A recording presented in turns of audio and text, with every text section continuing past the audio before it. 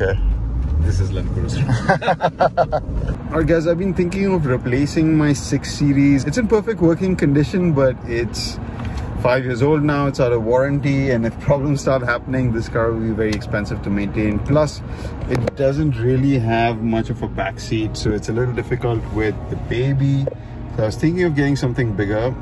We have the Q7, but it would be nice to have something a bit more family friendly over here. So the new Landcruiser's just come out, the 2022 Landcruiser 300, and I definitely want to check it out. It looks interesting. They've updated all the interiors and all that.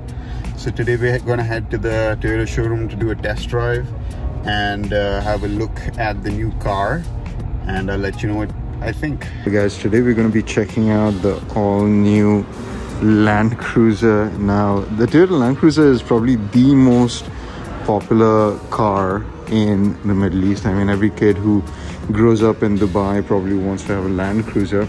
So this is the brand new one, quickly redesigned for 2022. You can definitely tell it's a Landcruiser from the side. The proportions haven't changed that much, but there are a few distinguishing features from the front. So if you see over here, they've got all new LED headlamps, as well as an all new grille with like these new chrome inserts. Honestly, it looks really nice. I do like these smaller LED headlamps that they have inside. From the side, as I said, it looks almost similar to the previous Landcruiser, which you can see right here. So this is the older Landcruiser, and this is the new Landcruiser. So you can see they've changed the back area over here a little bit. Now at the back, you can see they've changed the rear tail lights as well. They've got a nice swooping LED over here, and this of course is the VXR with a tailgate attachment over here. But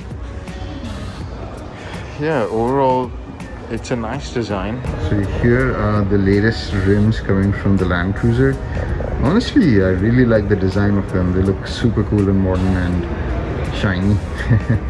It looks honestly quite similar to the new Nissan Patrol. It's got the similar angular headlights and tail lights, and honestly the overall shape looks quite similar to the Nissan Patrol. But let's check out the inside. I think that's where they've made the most improvements. This interior is a huge improvement over the previous Landcruiser, and my father-in-law actually owns a Landcruiser, the previous generation, so I'm quite familiar with it. So over here you'll see the steering wheel has this nice insert over here. It's not real wood, it feels like plastic, but it does give it a nice premium look. All the buttons and switch controls over here feel really high quality and dampened. Over here you'll see they've got a large LED cluster as well, but it's not a full digital display, so you still do have dials over here.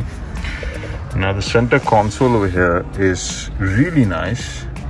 Honestly, you get a huge screen over here. I don't know the exact size of it, probably like maybe 13 inches diagonally, but ultra wide, so it does look super nice. And you've got all your major controls over here, climate control over here, and you can also quickly go to maps or menu or audio directly from here. And here is your 4x4 mode, differential lock. You've got the hold button over here, so you've got auto park hold. This is the new gear lever as well, quite comfortable, nicely done.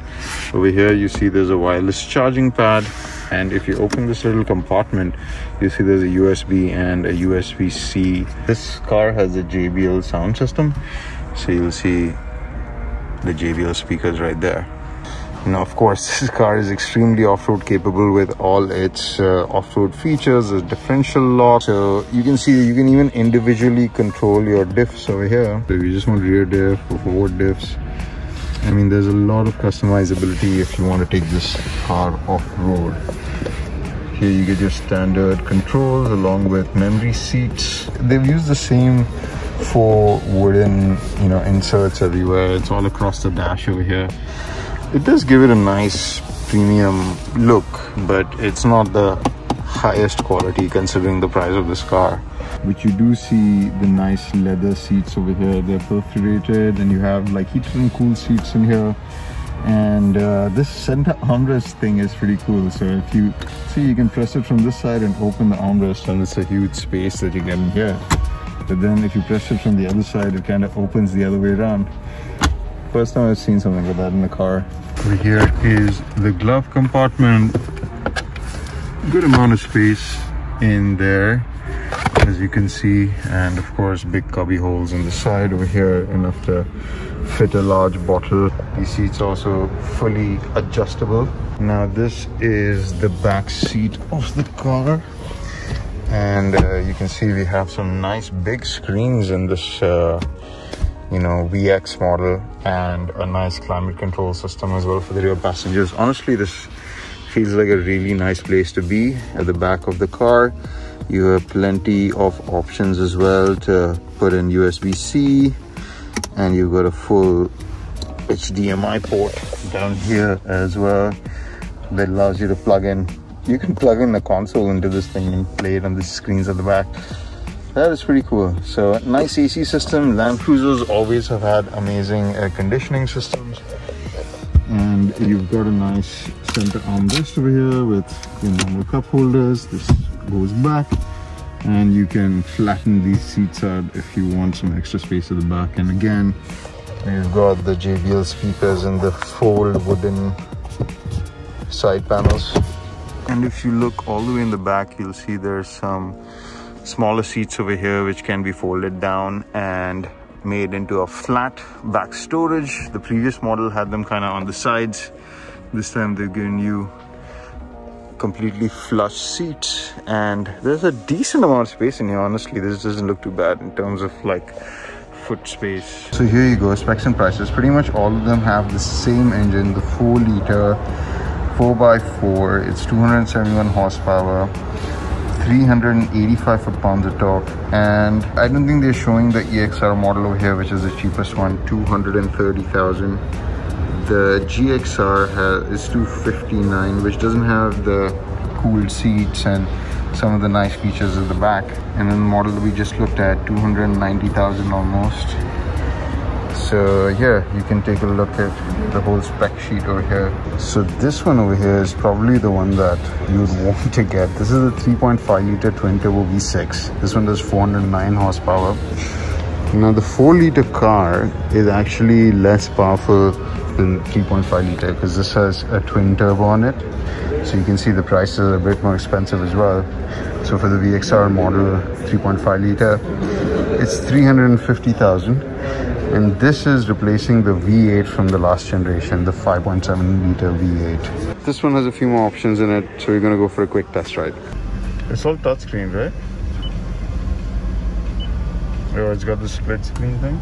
You can move the AC control left and right. Yeah, so the main difference is the heads-up. Head-up display and blind spot. Blind spot. Cameras. Suspension, 4 cameras. And the engine and transmission 10-speed. 10-speed transmission. And you get these red and black seats? Yeah, this is the only one which is coming with red and black.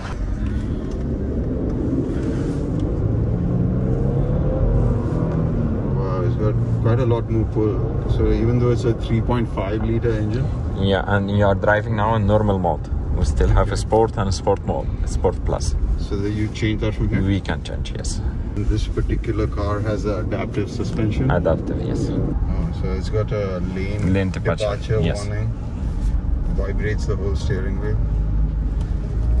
And, brake pedal as well, and suspension will be sport mode. You can do it as it's changing under the small screen here. This is a sport plus. You feel. And the bonnet has a scoop. What is that for? Visibility? Design, visibility, aerodynamic, everything. Full bit. Full.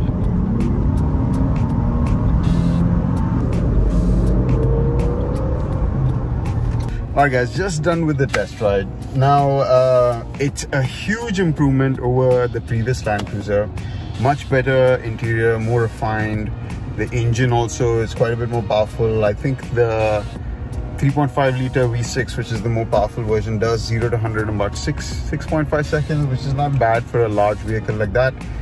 But it still has that big boaty feel that Landcruisers have, which I'm not a big fan of. If you like that, if you like super comfortable, you know, like driving like a ship kind of feeling, it's great, and I'm sure it's going to be an amazing off-road vehicle and all that, but it's not really my taste. So don't get me wrong, I really enjoyed the new Landcruiser, and but I don't think I'm going to buy one. Plus the price is a bit steep. I think the 3.5 liter V6 is just powerful enough. Probably not going to be the most enjoyable driving experience with the 4 liter V6, which you know, is about 50,000 dirhams less. So that's it for this video, guys. Let me know what you guys think of the new Landcruiser in the comments below. If you like this video, hit that like button, leave me a comment, subscribe to watch more videos like this, and I will see you guys in the next one. Bye.